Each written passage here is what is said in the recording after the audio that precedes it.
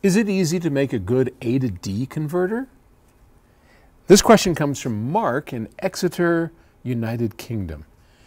Hey Paul, in electronics, it's generally harder to make a good analog to digital converter than it is to make a good digital to analog converter, a DAC. Did I say that right? Does the same apply in high-end audio?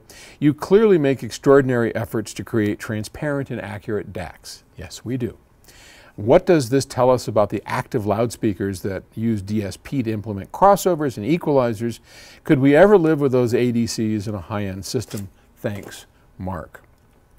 Well, they are very different, the way that we would make an ADC as opposed to a DAC. So let me explain what these things are. An analog to digital converter is, well, just what it sounds like. You're taking an analog signal, say out of a turntable or a microphone, and you're converting it into digital audio. And a DAC is the opposite. We take a digital audio signal and we reconvert it back to analog. So in order for us to hear anything, we need an ADC and we need a DAC. And most of us have DACs or DACs. And this company is founded on building DACs and the things that DACs use, like power amps and preamps, to support our love of music. We also make an ADC converter called the New Wave Phono Converter. It's one of the products that we've made, and they are very different disciplines, and generally audio companies don't make ADCs because there's not a whole lot of use for it. Now, we made one, as I said, the NPC, the New Wave Phono Converter, and that is a great little DAC, or sorry, ADC. And we did it because we wanted to be able to have a way for customers to memorialize and capture their vinyl records onto a hard drive.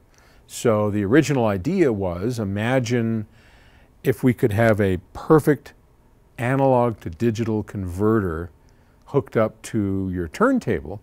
That would mean that no longer do you have to go through the ritual of hauling it off, washing the record, putting it on, and then finally sitting down and listening to it. You could have your entire library of vinyl available at the touch of your iPad.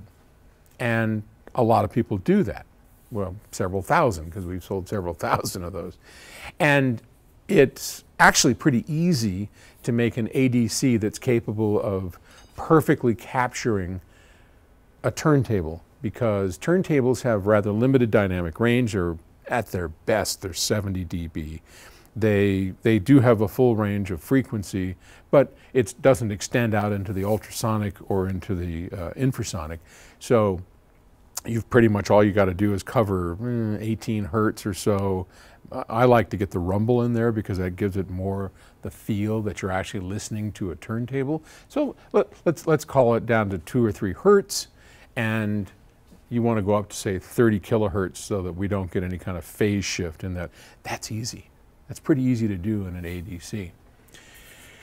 The tougher parts of ADCs are when we're trying to capture something like a full range of a microphone or a electronic instrument, to where we want to get what's really possible in high-end audio, which is dynamics that border on 120 dB, which is what is that, 50 dB greater than what a record has, nearly double, and this is on a log scale, so that's amazing.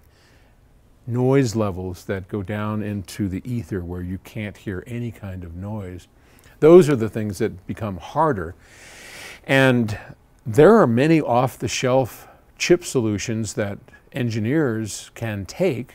Analog Devices makes them, Burr Brown makes them. There's a number of Cirrus Logic. I think these companies may have combined themselves. But yeah, it's not all that difficult with the kind of chips that are available today, and you just need some good engineering, some good power supply. A good input stage is really important, keeping the levels right. But no, it's not terribly difficult. And When it comes to loudspeakers, there we have a whole different situation. So what he's asking about is the DSP with loudspeakers. And in order to do DSP on loudspeakers, if you have the output of your analog power amplifier, which we do, and you're going to feed that into your speaker, and that speaker is DSP'd, digital signal processed, that means I'm going to have to take the output of my power amplifier, analog, convert it to digital, do my magic in DSP, and then redo it back into analog after all that's been done. So you have this in and out process that's in addition to any kind of in and out digital process that came before. And that gets increasingly difficult to make it sound correct. And I don't know of any full DSP speaker system that I would actually have in my home. I know they exist.